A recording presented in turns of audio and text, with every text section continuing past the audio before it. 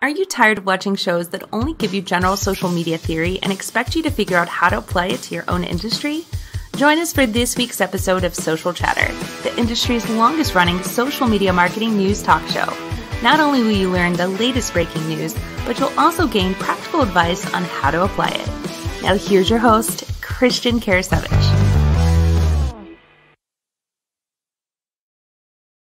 Welcome everyone to Social Chatter, your weekly social media marketing news talk show. This is episode, let me double check. This is 237. Man, we're really cranking. And I'm excited about this week's show. We've got a lot of great topics to discuss with you in the land of social media. You know, we've got topics from IGTV. For those of you not familiar with that, that's Instagram, their own TV show. So we've got IGTV. We're going to talk a little bit about some new updates to some live streaming tools, as well as YouTube live enhancements, some awesome tools, and this week's guest. And so I'm going to go and bring on Jim. Jim is co-hosting. He's filling in for Phil Gerbyshak. Phil's on a little bit of an extended break, but Phil, he runs Fusion Marketing. So I'm going to go and bring on, Phil. Jim runs Fusion Marketing. And this week's guest is Angus Nelson, and his website is angusnelson.com. So I'm going to go and bring on Jim. How you doing, Jim? Doing great. I think the interesting thing about the current situations that we're in, it's really, because you and I talk about this a lot off camera, is just the whole idea of doing remote live stream production. And so I was pretty excited yesterday. I did my first remote production with a company out of Virginia, and we're doing a series of at least 5, they're calling them podcasts, but it's called The Art of the Possible. And so yesterday they interviewed a lady from Hilton, and it really went over well. They were thrilled, and we use StreamYard. So this is a great program, platform to do that. And you don't have to get crazy technical, which I know sometimes you and I talk about. People sometimes try to do a little too much, but really excited about our guest today, Angus Nelson. Angus and I have actually worked together. He's a executive coach for high performing men, and I actually just finished working with him on a 3-month program where he really helps you get your mindset right, your goals right, and even getting you to get that your company or yourself going in the right direction. So he's in Nashville, and saw him speak originally. Where he really caught my attention was at Social Media World Lima last year, when he was one of the speakers. And he's a powerful speaker and just a great guy, and has an incredible story. He shows you that you can go through things in life and still bounce back and do great things. Fantastic. So let's go ahead and bring on Angus. And, I've heard a lot about Angus. So I'm actually going to see about chatting with him myself. I mean, because mindset is extremely important, especially in business. And I will say right now, we're not going to harp on COVID-19 and all this other stuff that's going on, but mindset is very important. And I'm sure, Angus, you probably have a lot of people right now who they might be getting down on themselves because what all is going on. It really impacts them and causes them to have to change their business. But it's fantastic to have you join us on Social Chatter this week. Thanks. It's a great pleasure to be here. Thank you so much for the kind words, Jim. And yeah, mindset's a huge component. Man, we could take the whole show and just talk about that. That's my jam. But one of the things I've been talking to some of my my clients and my audience about is this whole fact that there's an element of some of the stuff that we are giving too much attention to, and I call it the nope theory. In the nope theory, there's a element of 4 things. There is noise, there are opinions, and then there are these pressures and experiences. So all the noises around, it's all the chatter, everybody from media to the news on the newspaper to the magazines to the websites or whatever. There's news everywhere. That's all noise. Everything that's on your social channels is noise. and then it's opinions. Have you ever noticed how many of our friends have now become healthcare experts, and they're quoting this, and they're putting up stats, and they're showing their spreadsheets, and you're like, when the hell did you know so much about this stuff? Like, they're projecting how this thing's gonna like spread, and then you've got the pressure. Like, some people are losing their jobs. Some people are in fear of losing their jobs. Some people are like, what do I do now? You're feeling the pressure and the anxiety and the underlying psychology that's just kind of appealing to your day. So that's why we're shopping for comfort food. We're not going and buying kale. We're going to go find Kraft macaroni and cheese. Like, we are looking for comfort, right? And then the last piece of it is experience. Like, in the past, it looked like this. In the past, it was, you know, supposed to go like this. New norms, man. Like, you cannot let your old experience translate into a new world. And so that's nope. Just say nope to the noise, to the opinions, to the pressure and the experiences. And that's how you can focus for being successful right now. Definitely, you know, and I know there's, as you mentioned, I mean, we could take the whole show and talk about this, but we're gonna have a couple of questions for you later on in the show to talk about with viewers. So hopefully you'll, you know, I know you're going to have some great insight for them. Yeah. So, so Jim, you ready to kick things off? Yes. I'm not going to say nope. I'm going to say yes. Come on. By the way, I want to thank you for watching so far. We've got Joanne Kroll. Thanks a lot for joining us. I know it's early, maybe for you. So where do you want to start, Jim? I think let's start with what Instagram TV is doing with ads. I think that's definitely something people need to think about. We've talked about this a little bit more, but the fact that you can start looking at monetizing, I mean, it kind of goes in the way of Facebook and also, you know, YouTube as well, if you get your subscriber channel up. So this really, as a creator, as a business, gives you a reason to say, hey, I need to start doing something with my Instagram TV. I might be able to make a little bit of money off of this if I have something of value. Definitely. And I think the first thing we should probably talk about here is that, you know, you talked about that briefly, you know, as far as money, like, yes, you should be trying to monetize your business in a lot of these different aspects, but keep in mind that, you know, you're going to see all these other stories out there. And this kind of plays off to what Angus was telling earlier, but people are going to sell these stories about, oh, well, there's this person making, you know, millions of dollars a year on a YouTube channel or an Instagram channel or whatnot. That is not the norm. So, you know, you can't let that noise get to you. Maybe it should instill some confidence in you, but you can't let it get to you. But the bottom line here is Instagram, you know, they're rolling out IGTV ad guidelines. Not a whole lot here. I mean, if you really think about it, I mean, did you have a chance to look through the guidelines that they've rolled out, Jim? No, I need to, because I know I looked at the Facebook ones before, and I'm not even going to try to go, you know, worry about monetizing my Facebook lives, because it's crazy the amount of views and everything you have to get in order to make it successful. I would almost say you would have to run ads to get to that point, to get an audience as large as they want for you to do that. I mean, Angus, have you looked at this stuff at all as far as monetizing videos on Facebook or Instagram? Not on Instagram. I mean, when I saw that news, when you guys posted that, like, I think it's fascinating because, you know, there are different audiences, and we're starting to see all of these different social channels kind of, you know, in some ways become the same, but different, right? Yeah. Same in the context of the structure, the monetization, and, you know, some of the algorithms are starting to kind of meld. But the other component is the audiences. So the audiences are changing, where, you know, now it's like an older demographic has kind of come in and settled in on Facebook, but the younger demographic, kind of a median demographic, is, you know, now in Instagram. So that's, you know, a whole different component. And then, of course, then we get into TikTok, and it's only a matter of time before that's going to be part of that activity as well. Yeah. And so these are the different components that are super interesting, but the getting paid for the time people spend on platform is fascinating. Obviously, that's, you know, YouTube altogether. That was then Facebook. And now to see it, you know, obviously trickle into IG makes absolute sense. It's a Facebook property. And then I imagine, you know, the next step will be TikTok. It's like there's going to be some ad revenues according to content creation there as well. Well, and we probably don't think about it because I don't know, maybe you guys are big gamers, but then you also have Twitch Mm. and Mixer where Mhm. you've got gamers, literally, you got some of these people making millions of dollars off of playing video games. And, maybe Mhm. if it'd been around, 30, 40 years ago when I was, playing the Atari And a little Pong. 2600, I would have Come been all on. over it. Be all about it. Give me some asteroids.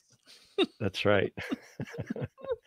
My Yeah. favorite video game back in the day. This was not something that you could find on, a console. It's actually you had to go in. I used to go play it at Godfather's Pizza. Do you remember Godfather's Pizza? Yes. And it was a game called Kangaroo, and that was like my jam. Where you'd like kind of like Donkey Kong, you'd like climb up ladders and go to different levels, and Yeah. these monkeys would be throwing apples at you and stuff. So similar to that, but you had a kangaroo with boxing gloves. Boom, boom, boom, boom. That was my jam. And I was at my friend's bar mitzvah and I was getting my highest score possible. And all the kids were like crowding around me and we're like cheering as I'm playing and I'm getting better and, give them a higher score, higher score. And the kid whose bar mitzvah it was pulled the plug on the game because he didn't like the fact that I was getting all the attention. No, touche. To his point, it was his bar mitzvah. I shouldn't have been stealing but man, I was on a roll. So I'll say this. I mean, the bottom line here with this whole, IGTV ad guidelines. I mean, if you look at the guidelines here, they're pretty straightforward. Stay up to date on Instagram's community guidelines. Basically, follow their terms of service. Yep. Always share content you created and which you have the rights to use. Very simple. Maintain an established presence for your account. Very simple. You open an account, keep it going, or if you don't want to earn any money on it, don't use it. And then going into like some of the don't post content you didn't create or don't have the right to use.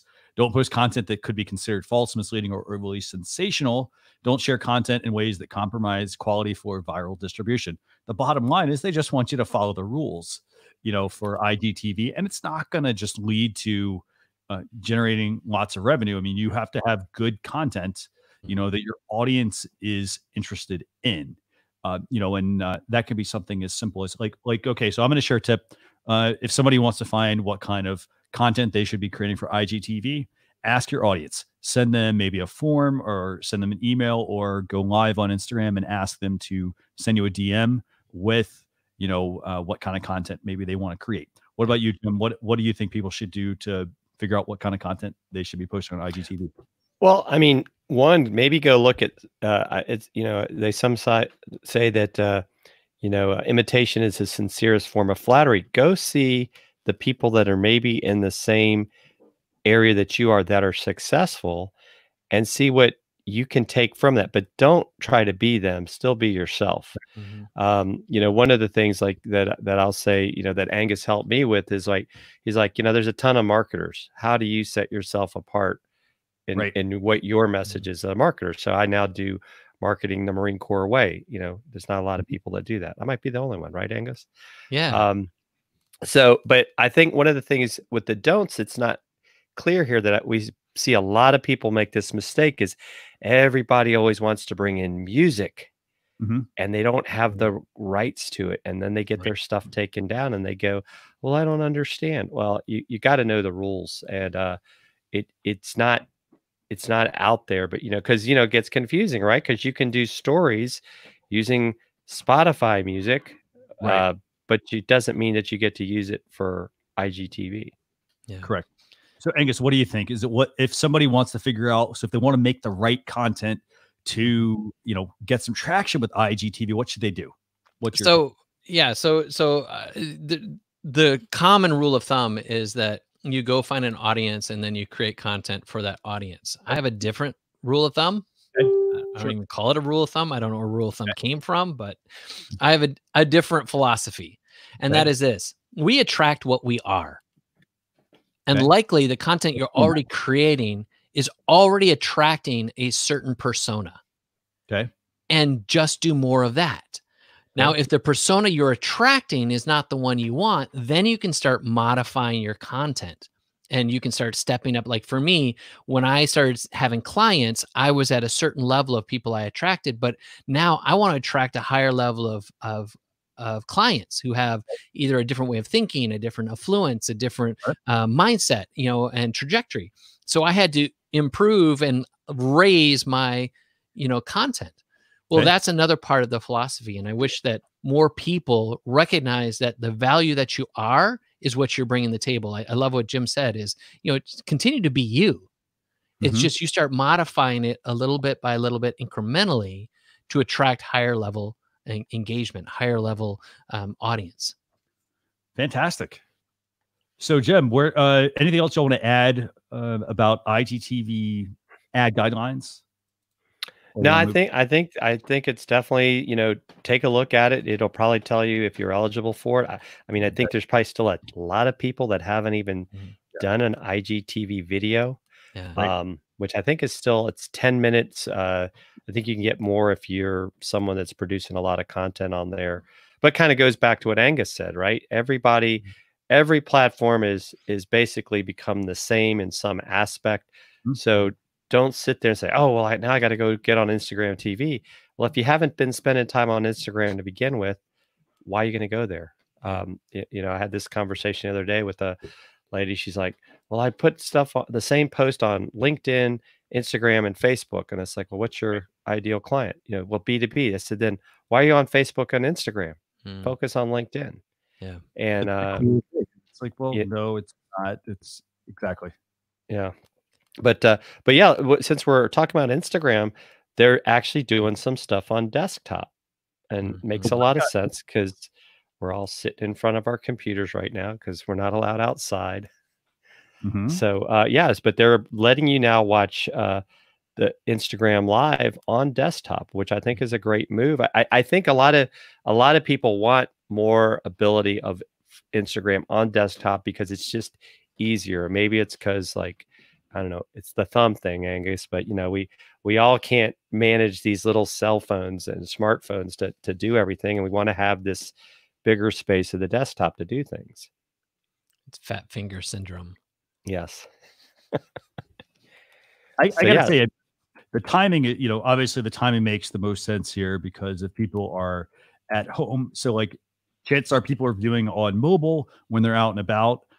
I mean, maybe people are like walking down their hallway or their house and they're like, checking their Instagram feed, but I don't think they're doing it as much being at home. So I think having the ability to view Instagram Live videos on the web, I think it makes a lot of sense. I don't think this is going to all of a sudden lead to, every single Instagram feature becoming available on the web, but it definitely makes sense for Instagram to roll this out. What do you think, Angus? Good move? Yeah, of course. It's all timely. And, furthermore, going back to what we were saying before about an older demographic being attracted to Facebook. Well, desktop is where this other demographic is most comfortable. What is the next step for Instagram to expand its tenure, its longevity, is to now bring in new audience, because their audience from Instagram is eventually going to go to someplace else, whether that's Twitch and whether that's TikTok or whatever. So in order for them to stay in the game, is they have to think about what's their next audience. Going to desktop is going to make it even more accessible now to a new audience, because the kids are going to complain, but the parents are coming. It's just like we slowly will navigate over there next. That's when people get tired of Facebook and they're like, I need something different. They're going to go over to Instagram. So like a lot of this is kind of the building the longevity of a platform. So it makes sense in that, number one. And then number two, to Jim's point, is what a great time, for them they've probably been working on this for a while. All of a sudden they just hit the pedal to the metal and accelerated their deployment into the marketplace. And here we are. Definitely. And the other thing also I want to make sure I mention here is just something that's highlighted in the article. So if you check out this article, it's from Engadget. There's not a whole lot here, but the one key thing is you cannot start a broadcast from your desktop. That is a key point that I want to make for everyone. So, if you're like, well, hey, I want to even let's just take StreamYard, for example. That's the platform that we use for social chatter. You cannot broadcast to Instagram. If there are tools that say you can do it, they cannot, because Instagram does not make it part of their API access. So that means that these software companies do not get access to do it. The ones that do have this functionality, they are basically violating Instagram's terms of use, and you can actually get your account banned if you use that tool. Now, as far as the fact that like you can only view from desktop right now, I mean, it makes a lot of sense. People can go on their browser. For example, there's no native Instagram app on an iPad, so they could go through the browser and view the content. Again, it's about viewing. So if you're looking for a shortcut here, there's not a shortcut. You still have to create it on mobile, but you can view it from desktop. And make sure that's clear to everybody. And it's likely that that will be deployed later. If this is a rush to market play, which I suspect it is, you know, then this gives them some protection that they only have to deploy what's actually functional, what's actually working right now. You know, and one other caveat to this is something that's interesting, kind of related, is just know that the content you're putting out there, there was a Supreme Court lawsuit that was just settled that stated that the ownership of that is now, you've relinquished your ownership of your images and your video for putting up an Instagram. So if you're teaching proprietary intellectual property or something of that nature, just know that when you're putting that out there, if you're a photographer and you're putting that out there, that you have relinquished your rights to it.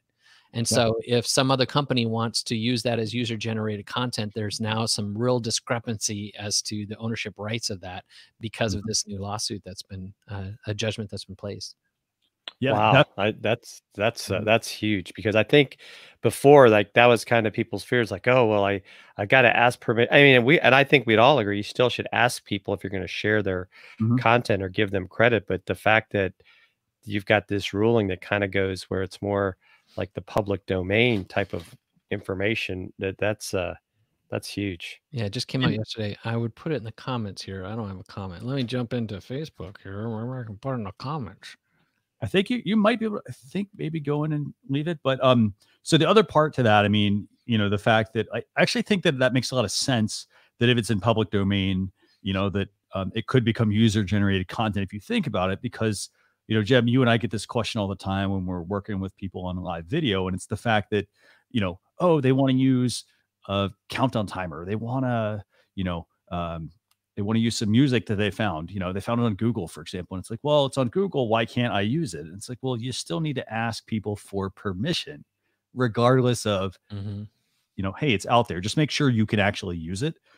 We go through this a lot as well for people that want to do maybe a fitness, you know, you and I've talked about this, Jim, a lot about people wanting to do a fitness video, or they want to do some sort of workout video at home.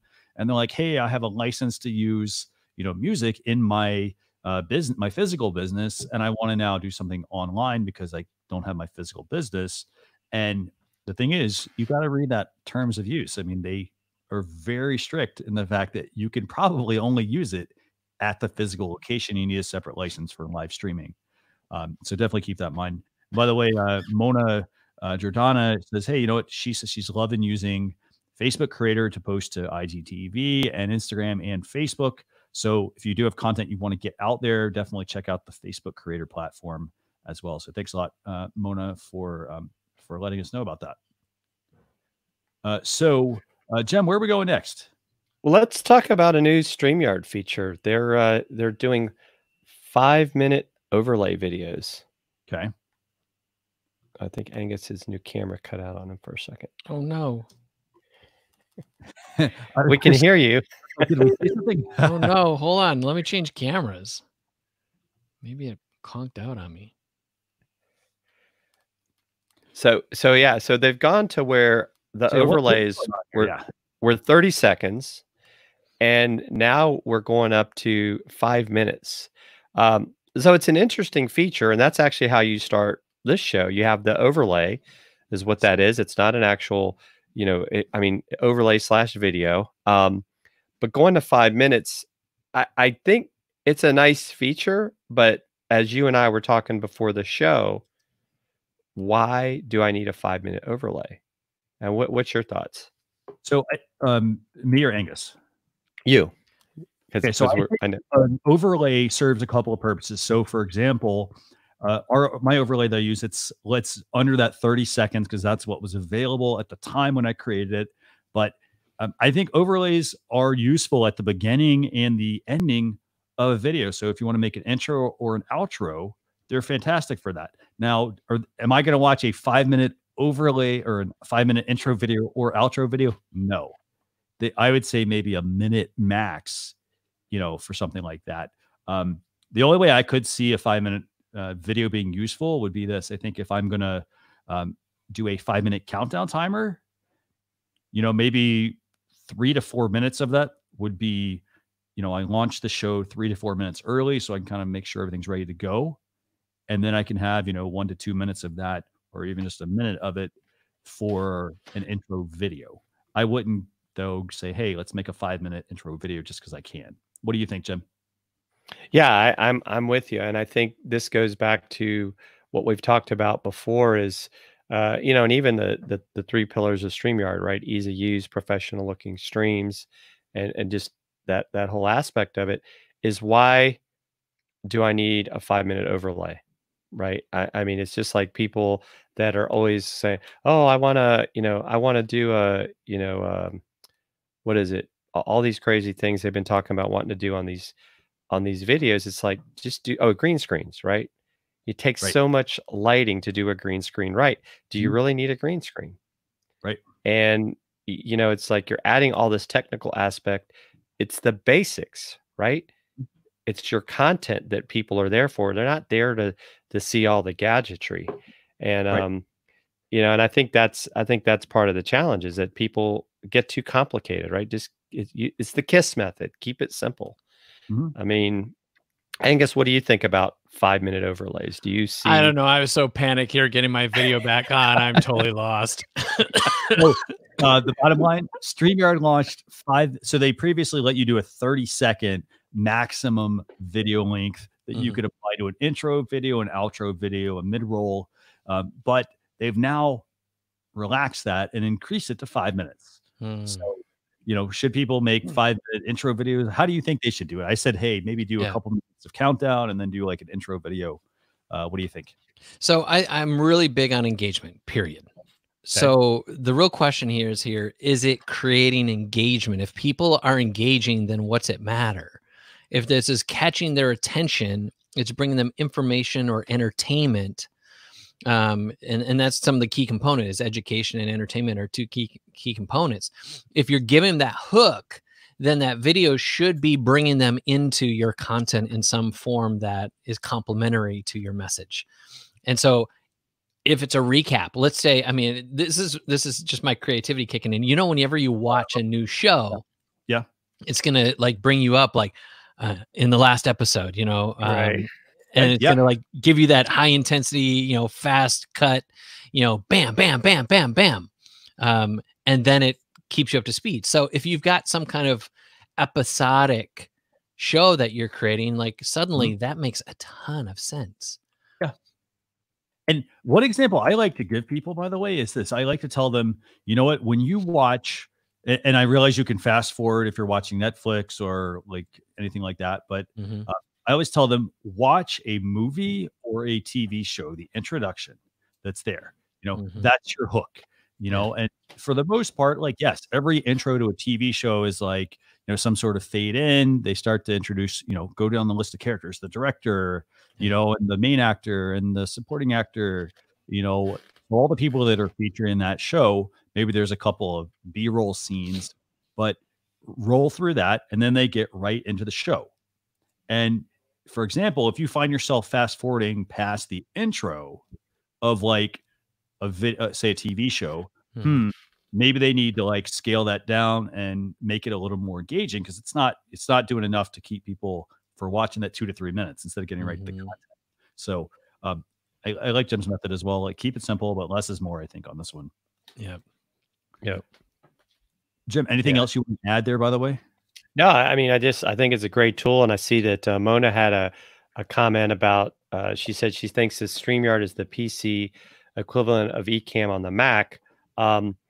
I think it's actually something that you can use on both. It's actually, because we're both Mac users. So it's just really a matter of how technical do you want to get. I mean, I have Ecamm.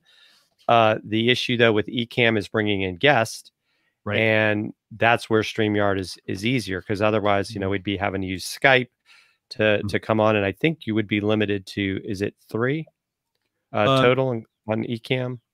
I don't know the number offhand, but you do have to bring them in via Skype. And Skype, I'll say this, I mean, Skype is a very resource intensive program.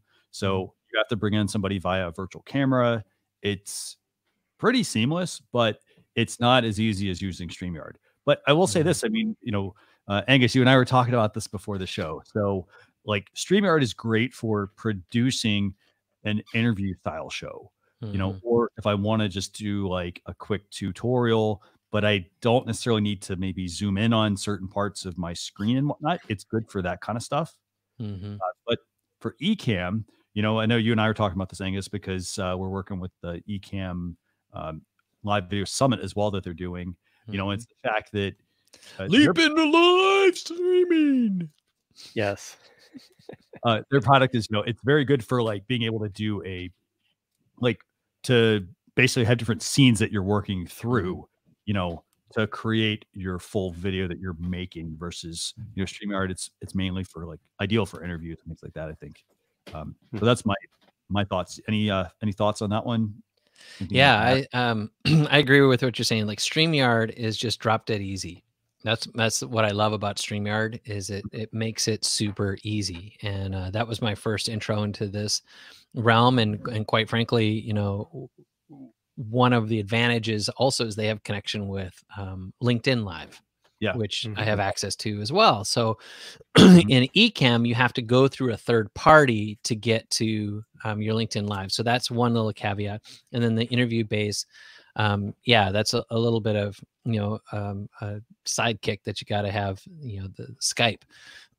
Where I think the advantage goes to Ecamm is if you think in context of presentation, if people are going virtual right now and you want to give some kind of a talk or presentation, I think Ecamm has some really cool capacities in the fact, like we were talking before, like I have 3 camera setup. And so I've got, a camera here on the side of me, a camera, up below me, and then, one direct on.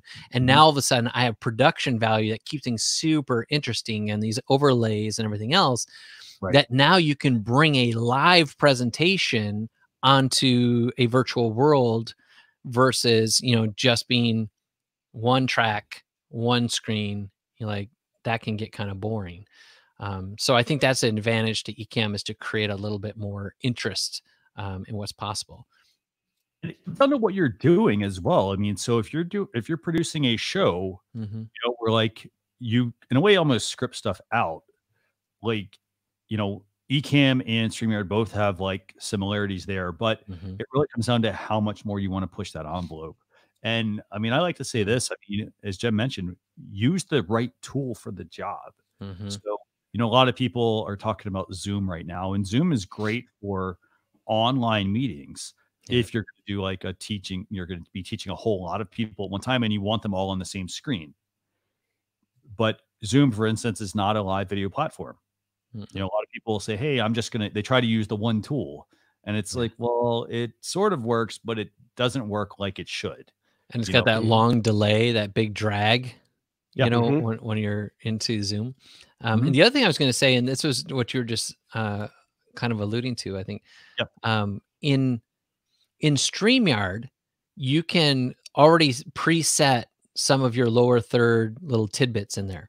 And so you can ask the questions or create the statements or quotes that you want to have and basically guide yourself with some notes through the presentation, because that becomes your triggers to the next component. Because here's one of the things too about live streaming is I have something to say.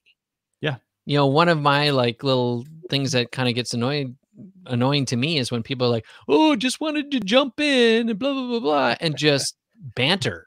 Like, I suppose there's a place for that, but if you're about thought leadership, if you're about serving and adding value to people's lives, like have some kind of context. Like this morning, I did my first live. I was telling you guys using this Ecamm thing, and it actually turned on by accident. And I'm over here like fumbling.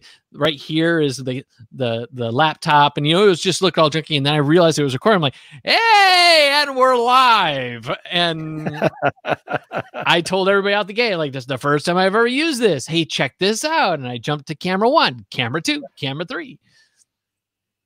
Like you just, you know, that was just like, oops. But I had something to say. I said, but don't go anywhere, because what I want to talk to you is about the main thing, and to keep the main thing the main thing. And of course, I had another acronym for that one too. So adding value. Definitely. And one thing I want to do quickly, I mean, you mentioned this about being able to have like bullet points in a way, or lower thirds and whatnot. You know, I'm going to share like the the StreamYard screen right now, actually. Yeah. And you'll see along the sidebar here, you'll see these are the lower thirds that we have for this show, for example. Yep. You know, things that in a way, like, you know, you can drag and drop to reorder them, but you can quickly, this can be like, okay, this is the first point I'm going to make. This is the second, third, fourth, and so forth. So you can go directly into your, you know, important points that you want to get across on your broadcast. So definitely something you want to keep in mind there, but that's easy to do in StreamYard, like and you can save those. Like you can organize them, and you can have like, if you have some systematic, you know, kind of approach to some of your talks that you do, like a weekly show, like you can have some folders that are saved with just the things you need, the elements you need for that particular show. It's pretty cool. Yeah. So absolutely. Yeah. So that's what we got from StreamYard this week. 5-minute overlays. Again, be very careful with how you use them. If you're not sure, you know, if 5 minutes is like long enough, or should it be 3 minutes or 2 minutes or 1 minute or whatever else. This next topic, actually, I think we should talk about, Jim. I think this is a topic that people should definitely pay attention to. And it's the fact that YouTube is rolling out live stream analytics for creators. And, you know, and I think this is a really important point. And it's the fact that you can now go into your videos and you can see the ones that are native videos versus the ones that are live versus the ones that are YouTube Premiere videos. You can go in and see the breakdown of each stream to see which ones are generating the most views and the most time on your channel. What do you guys think about this? Is this, you know, a good feature to have? How do you think a business should approach this? No, absolutely. I mean, I think when it really comes down to it, you've got to have ways to measure effectiveness, and it doesn't matter what platform it's on. That's why sometimes people say, well, I want to live stream on my profile because I don't want to have a page. It's like, why? You can't tell how you might see views, but you have no idea how long people watched it for. You can't use ads on your personal profile.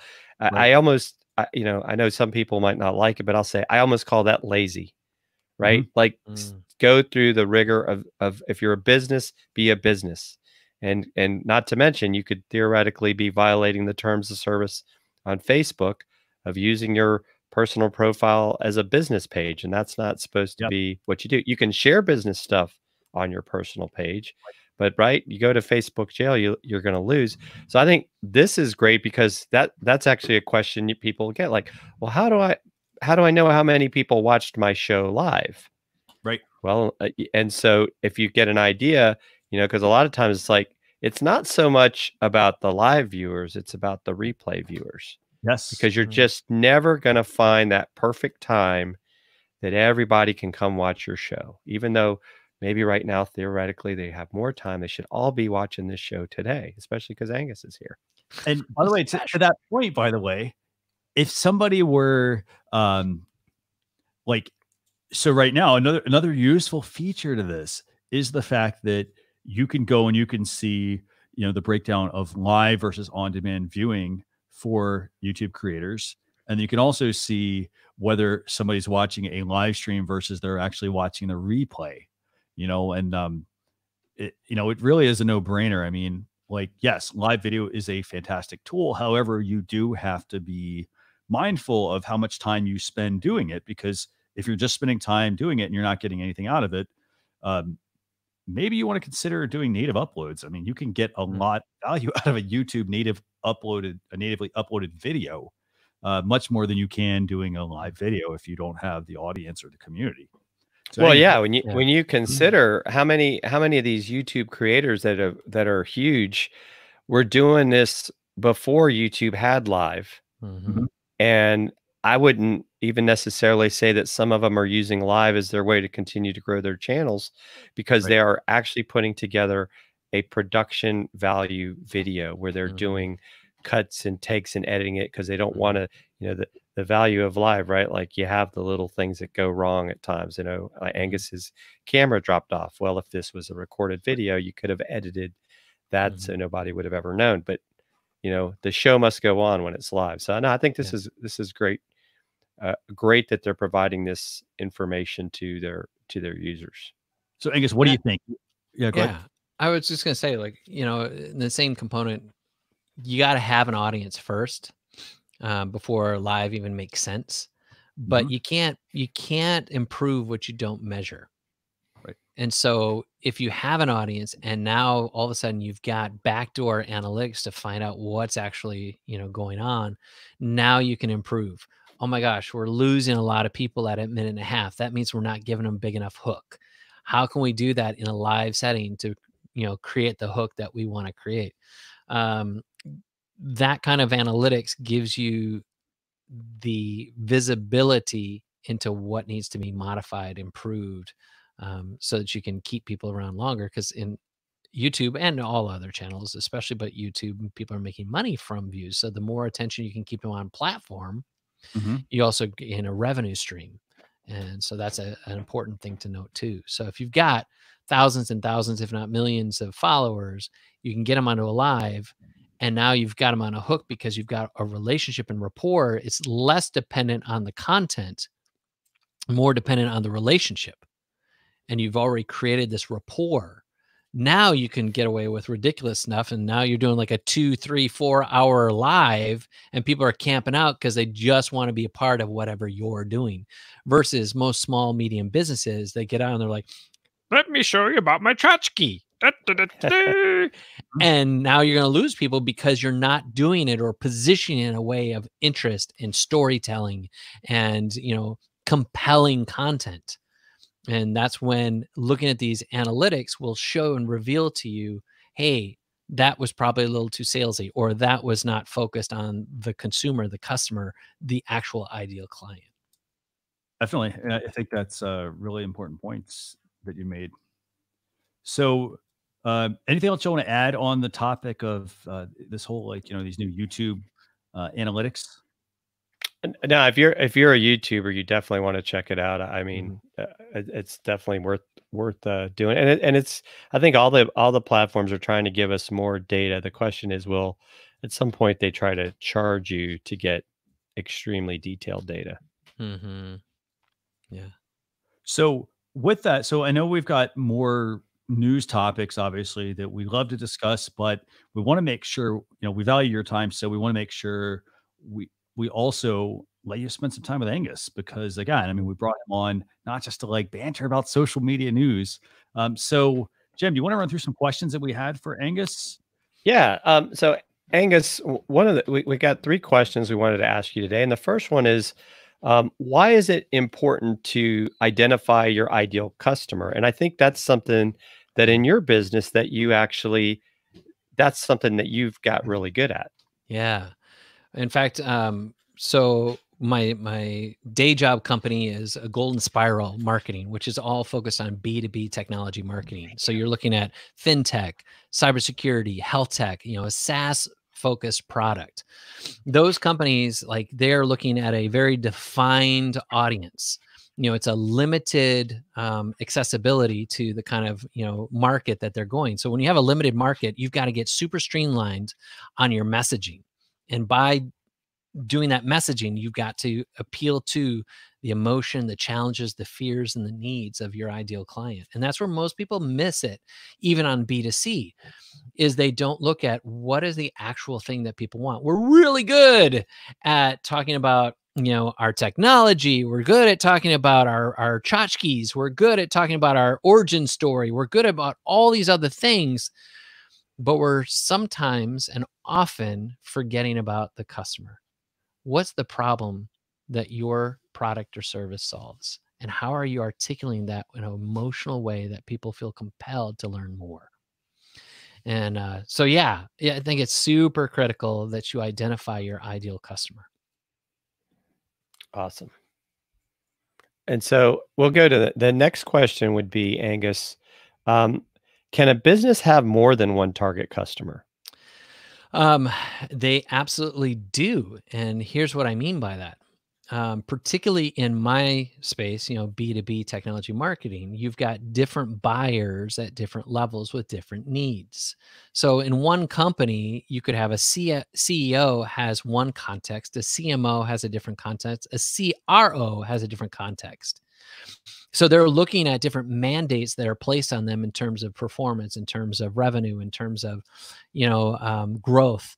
Those are all things that are articulated in different ways. And though they may be looking at the same mountain, they're all looking at it from a different perspective. And therefore, the messaging needs to be modified according to their needs. So if the more that you know who that specific buyer is, the more pertinent it becomes. So in a B2C space, it can look different as well. If you have a product that can appeal to a woman who's in her late 20s, who maybe has one or two children, that's going to have a different need set.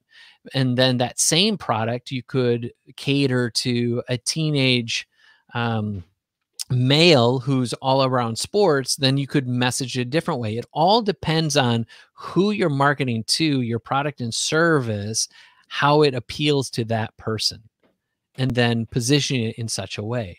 And so having multiple personas is possible. Absolutely. The caveat to this, I would say, is if you try to please everyone, you obviously will please no one. That is the common phrase, and it's true. And so the more that you can identify who you're going after in specific campaigns, the better off you are. That could be seasonal. That could be, according to like right now where we have a certain situation. And so you're appealing to real-time, relevance. Or it could be lifestyle. Where are they at in their life cycle? Maybe they're at a different age, a graduation, or, they're coming out of some program. Like these are different things where now you can have touch points that make your product or service a little bit more relevant. Change of season. I just had the HVAC guy here coming and fixing some stuff on my HVAC unit. Like getting into your audience in early spring before everything gets busy and chaotic, like that's the ideal time for them to appeal to parents, to appeal to the changing season. Like the messaging is now wrapped into the ideal need, the ideal person at the ideal time. And finally, Angus, what steps can a business take to identify their target customer? Sure. So in our company at Golden Spiral, we actually have a proprietary exercise we call the buyer matrix. And I'll show you kind of a simplified version if I can share my screen here. Yeah, sure. Let me see if it'll let me. Share screen. I hope you will work. Opens. Oh, now it's asking me to do open preferences. Like, yes. And then it's going to say quit. No. Okay. I can't do it. So let me draw it out for you really quick. Like everybody knows, like this kind of mind map, right? And I'm just kind of and is this conjecturing to, or is this something that you have you have something you want to share with people? So this is something that I actually have not built into something, but I could build something for you. Let's see where the focus is. I can do this manually. Let me do a manual focus here. All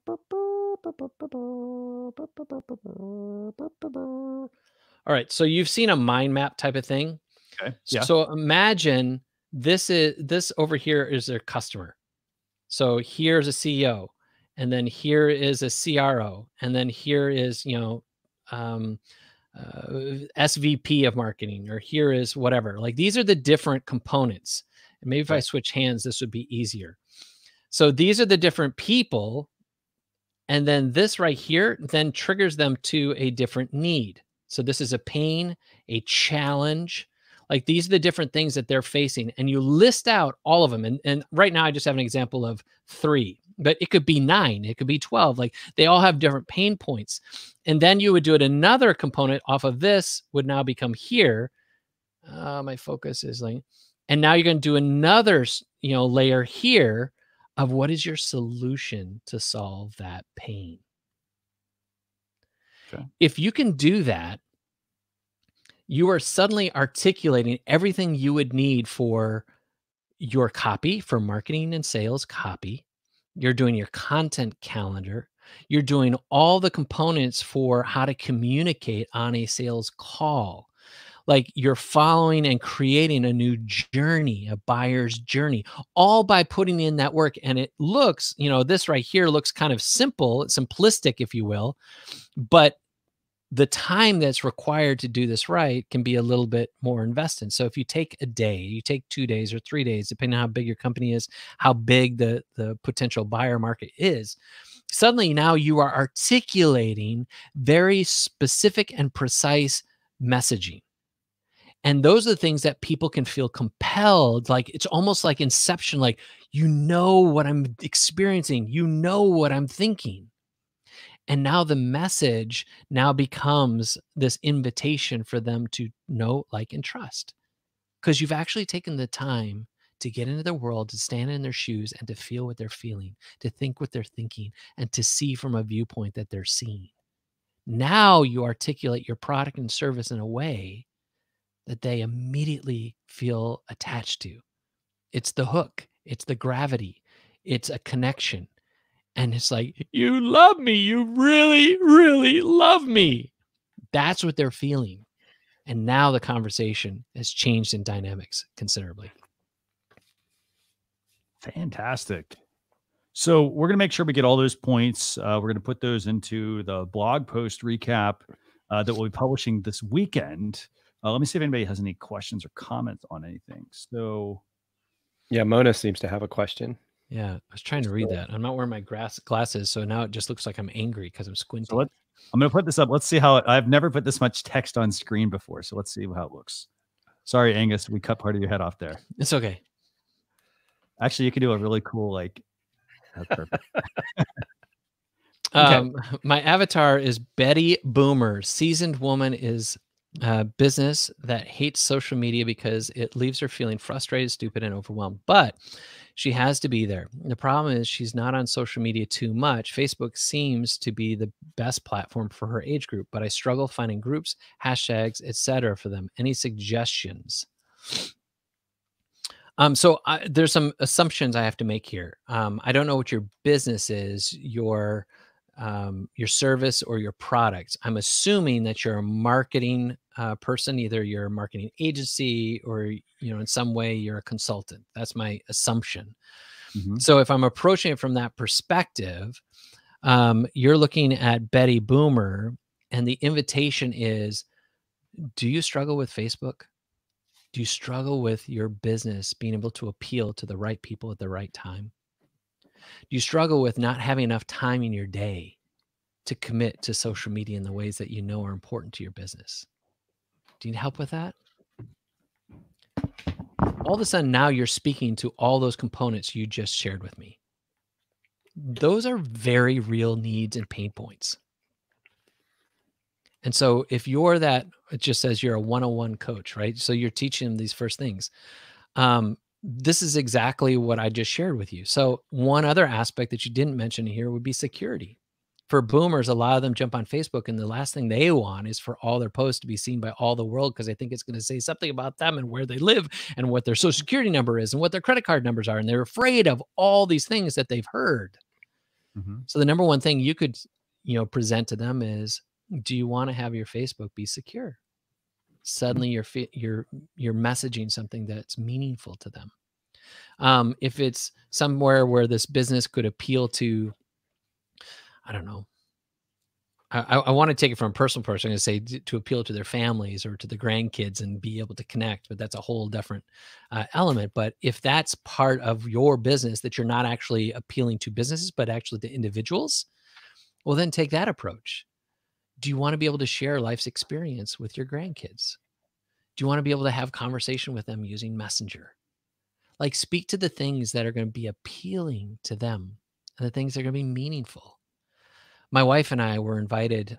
We actually were doing a contract for a cruise line, Regent Cruise Line, which is the luxury version of Norwegian Cruise Lines. I highly recommend it. They invited us to kind of explore with them how to reach their boomers and how do they build growth in terms of people that would come and, be patrons of their cruises. And so I came up with an idea that said, what if we taught social media classes on the ship?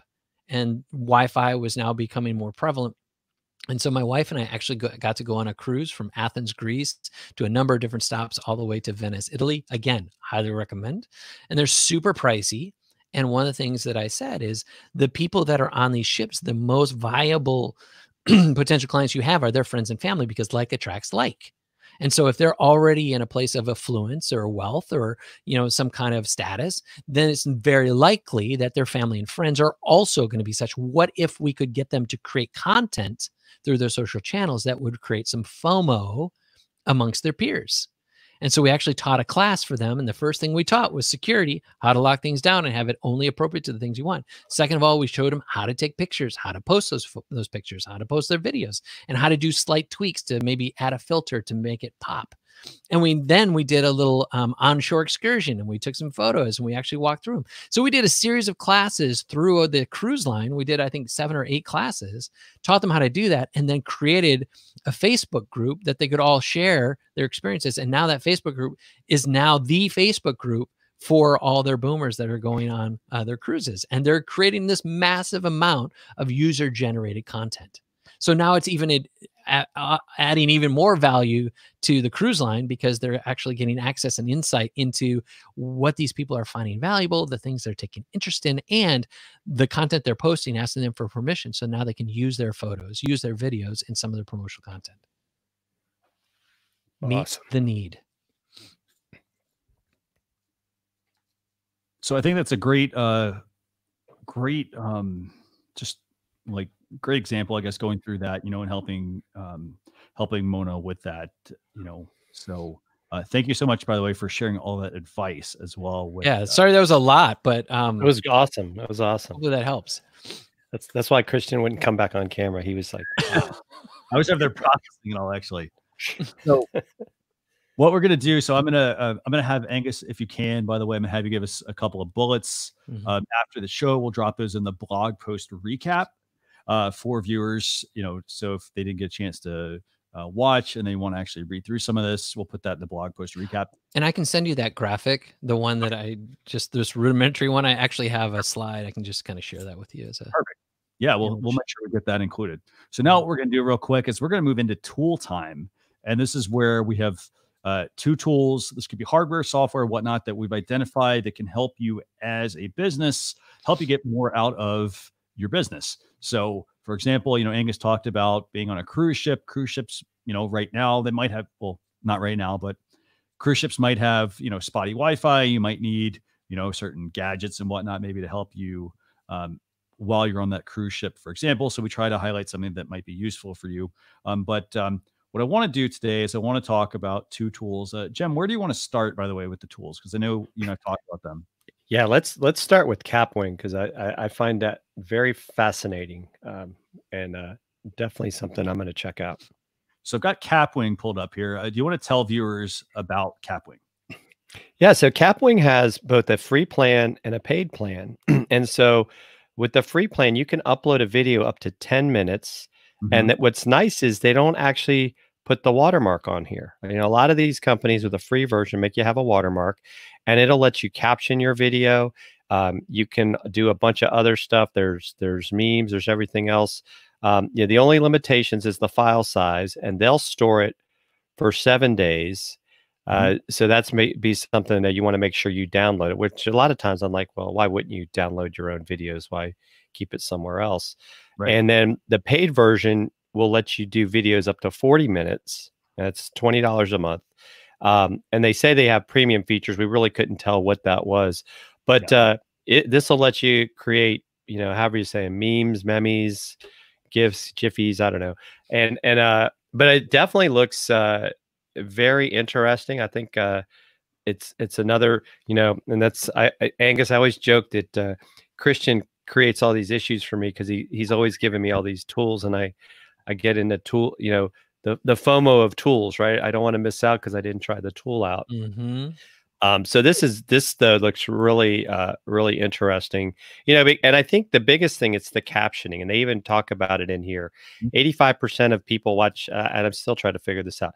85% of people watch a video on Facebook with the sound off. Yeah. So you can't figure out how to turn it on, maybe because you got that could be it. So if you can caption the video, not to mention the accessibility issue for people that do have these challenges, if you're able to caption that video, you're going to get more people involved, and that's where YouTube has that automatic closed captioning capability that some of these other platforms don't have yet, because I think they're all starting to see that it's definitely a need. But yeah, I think it's definitely like the idea of this. I'd heard about this from someone a few weeks ago, and now we've brought it up here. And so yeah, Kapwing, it looks like good stuff. And it does a lot. And I think the point that I want to highlight is that, if you're someone who wants to make video content, yes, you could do all of this on your mobile phone, or sorry, you could do the video shooting and editing on your phone. If you got like an iPhone, for example, or an iPad, they have iMovie. If you just need basic editing, you can open a video that you record and you can actually do trimming really quickly just with your fingers. But where Kapwing actually really shines, I think, is it gives you the studio aspect. So you can go and you can build a video from start to finish. And, chances are there's a bunch of templates in there as well that you can work from. But where it also is very useful is instead of having to go to another tool, it has a meme generator. It has the ability to take your videos that you create and subtitle them, so you can tap into that audience as well. This means you don't have to learn an NLE editor such as Final Cut Pro or Adobe Premiere, for example. You can also add, for example, if you maybe make a video and you want to add some sound effects, you want to make something a little unique about it. It's got that functionality. It's got video resizing, so you can make your content fit the platform it is going onto. There's a whole host of features. I mean, these are all features that it gives you, which are pretty fantastic. The fact that you can watermark your videos and whatnot. What do you think, by the way, Angus, about Kapwing? Have you had a chance to use this one or use something else? I haven't used this. I actually use some other tools like you were just saying about your phone. And here's one of the things that I run into is I can do different things with different tools. And oftentimes I have to like combine things. Like I'll create it in one thing and edit it, and then I'll have to export it to another thing to add music, and then I'll have to export it to another thing to add captions or something like that. Right. So like my fantasy is that somebody will finally figure this thing out, that it should, I could just shoot, a video. B, it could automatically, jump cut it, which there's an app for that already. Right. And then extract parts and pieces of it into multiplied content. Yeah. And it would have images with some of the quotes that it already pulled out from, automatically putting in the captions. Like, definitely. To me, that is a miracle drug right there. Nobody's done that yet, damn it. No. But like, that's what I'm running into. So I look at a tool like this and I can say, you know what, if they can already, do you have to import the subtitles or does it do it for you? It looks like there's a subtitler in there. It does look like there's a subtitler, actually. And if you get the paid version of it, the paid version does give you the SRT file. So I'm going to go over here to the pricing page.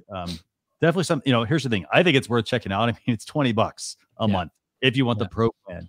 You try it out, use the free version of it, see how the features work, and then go from there. If you do want subtitling, I mean, I use a tool. It's called Aegis Sub. And that basically is a way for you to get your SRT files really easily. But like you said, you also then have to import them back into the video metadata. So I've been using Headliner. Yeah. There's so many tools now. Have you noticed, like, it's now we're on Onslaught. Before it was like one tool would come up, shiny object, and you're like, yes. And now there's like boom, boom, boom, boom, boom, boom. Yeah, like a lot of people like Quick, and Quick is a nice tool, but then you get into, do you want to get charged by the minute if you're doing a ton of video? Like, that's what keeps me away from it. It's like, I don't like the per minute type products. And but then it's kind of like, well, how much do I want to have to fix it? Because the ones that sometimes aren't by the minute, don't quite do the same transcription level that others do. But yeah, it's Right. By the way, they keep coming out. total side note. This is related, unrelated. Yeah. If you use Zoom for meetings, there's now a new feature that's starting to pop up where it's doing auto transcription if you have their paid version, Yeah. which I think is magical, especially if you use Zoom for podcasts or something like that. It's just a matter of time. I mean, we're streaming on YouTube. YouTube is basically extracting everything and turning into searchable, words and keywords. Darn it, just throw it in there. I shouldn't have to think about it. It's the AI should be able to do it for me. You call yourself AI, you're artificial intelligence. Like, I don't have to think about that. You should know what I want already. 100% agree with you. So that's the first tool, by the way. It's Kapwing. And if Kapwing is listening, by the way, Angus has some recommendations on how we can build the best products. So make sure you check out that. So far, fascinating. I definitely want to dive in deeper. Yes. So the other tool we have is called Podcorn, and this is geared towards people who are podcasters, but they want to monetize their podcast. And it basically helps you get connected with basically advertisers. So you're looking for a unique, you have a unique piece of content you want to get out in front of people, and so you want to get connected with the right brands, whereas the brand might say, hey, you know what? We have certain things that we want to get in front of our listeners, and we want to work with podcasters. So, it's basically a meeting space, I guess, in a way, if you look at it from that perspective. What do you guys think about this one? No, I think it's great. I think that this is the struggle that a lot of people have, whether they're, podcasters with this one specifically, but even live streamers that start to build an audience, is how do they monetize their efforts? I mean, a lot of times monetization it's kind of like a book writer. The purpose behind this is not that you necessarily looking for listeners or readers, is that you want them to do something else with you. You want them to hire you as a coach, or that you want them to take your course. And so I think if you just think like, oh, I'm going to create content, and I'm going to get paid for producing my content, it's not quite as easy as it sounds. So I think it's great that there's a platform now that can maybe help those two parties come together, because there are some brands that maybe think like, hey, if I could get my my widget talked about on this person's show, I might get more sales. So I think it's great. I just wonder if this will ever be something that opens up to live streamers. What do you think, Christian? I think at some point, I mean, it needs to. It should, I would hope, just because people are going to want to, they want to monetize their show. And the thing is, if I go to somebody right now and I'm like, well, hey, I want to, I want to monetize my show. They're going to ask me, okay, well, they're going to say, what kind of viewers do you get? And then if it's a software company, they might say, well, hey, like, why should I pay you when I can actually give you the software for free, for example, versus actually giving you, maybe the software and the money. So, honestly, it's a very uphill battle to monetize, a podcast or a live video show. So having something like Podcorn, I think, would be very useful. Having it for live video, even more useful, because that's the direction I think things are trending. What do you think, Angus? So much of this is based off of per mil, right? Which is for every 1,000 viewers or 1,000 downloads. In our live stream, we would say viewers, but in the podcast world, it's all based on listeners. That's how typically brands will price, their per diem, per show, or whatever. So it might be $25 per mil is what they'd call it. So you may not know this. So I'm a co-founder of the Nashville Podcast Meetup here in Nashville, Tennessee. We used to have monthly meetings up until COVID, bless that little virus's heart. And so we have over 1,100 people in our Facebook group, and every month we get between 50 and 80 people in attendance. So I know a little bit about podcasting in this context. And so many of podcasters are looking to make money for what they're doing. And so the first thing they think of is advertisement. So in one respect, I think this is super curious, super interesting to know what the model is. I'd have to dive in deeper to see if they're doing a per mil model or if they're doing a per episode model, because sometimes if you can find niche, you don't need a big audience. And so the dynamics change if someone is speaking to a specific niche that's right in the core of your product line. And that's what we emphasize in our meetup, is that you are better off to find a brand that's going to sponsor your show, not based on the typical per mil, but rather based on the audience and message or story you're telling.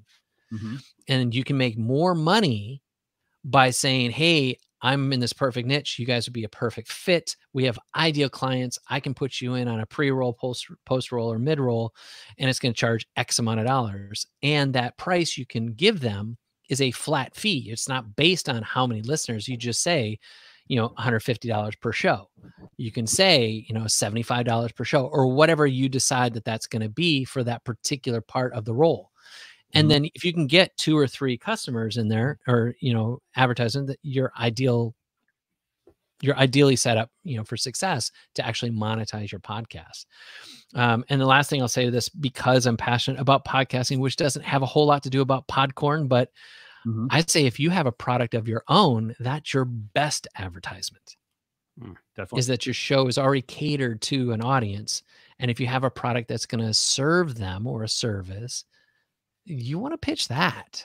You'll be far more ahead of the game to profit a lot faster with something that you have massive control over. Definitely. Great point. 100% agree with that. So, anything else you want to add about these tools at all? Any other ones you want to recommend, maybe? Yeah, well, I mean, just in light of this, if you're just starting and you just want to go and explore, like, I go check out Podcorn. Like, I have no problem with checking it out. I think it's, like I said, I'm really curious. I might jump in myself. And then for the video one, like, I think some of these apps are getting closer and closer to being really amazing, and video is the future. So something like Kapwing, not really a big fan of the name. If I'm going to be, I come from a branding agency. That name's kind of weird. It doesn't say what you do. But, aside from that, it looks like what they're offering is super valuable. And it's the more that small and medium businesses can be able to get out in front of their audiences with things that are going to be appealing to the eye. Aesthetics are important. And the sophistication of your product or service being matched by the sophistication of your messaging creates congruency that people can trust.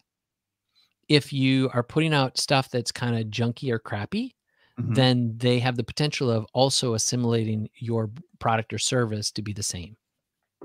Aesthetics are super important. 100% agree with that. So I want to thank everybody, by the way, for tuning in this week. Jim, thanks for, again, co-hosting with me. Angus, absolute pleasure having you on the show. I do have a question for you, for viewers. If they want to get in touch with you, what's the best way for them to do that? Angus@angusnelson.com. Shoot me an email, questions, comments, or concerns. Happy to help you. Fantastic. So just a quick heads up, we're going to be publishing the blog post recap, and that's going to be going out this weekend. So again, Angus, that was what? Angus@angusnelson.com? Angusnelson.com. Yeah. Perfect. So make sure you connect with Angus. We're going to make sure we put his information as well that he shared, about finding your buyer persona, finding your target or your ideal customer. Make sure we put that in the blog post recap. And then we're also going to be going live again next Thursday. Jim, I know you're going to be excited about this one. We're going to have next Thursday at 1 p.m. Eastern Standard Time, Stephanie Liu is going to be joining us. Nice. And that's going to be, I know, like, this is like the run up to like the eCam virtual summit. I know, because we're all presenting on that one. So next Thursday, 1 p.m. Eastern Standard Time with Stephanie Liu. She goes by Hey Stephanie, and that's on Facebook.com/social chefs or YouTube.com/social chefs. With that, I'm going to take us out, but it's been a pleasure having you both on. Thanks a lot. Thanks so much. I just put a link in there in the private chat to a mindset training accelerator that I created. It's a freebie. Like, if you're listening and you're going through stuff and you need to reset your brain, reset your focus, and get yourself accelerated into the future of opportunity, then this is it's about an hour-long video that is just going to take you through my process. We'll make sure it's a great video recap. So thank you so much for sharing that with me. My pleasure. So we will see you all next week. Thanks a lot, everyone. Thanks for Bye. having me, guys.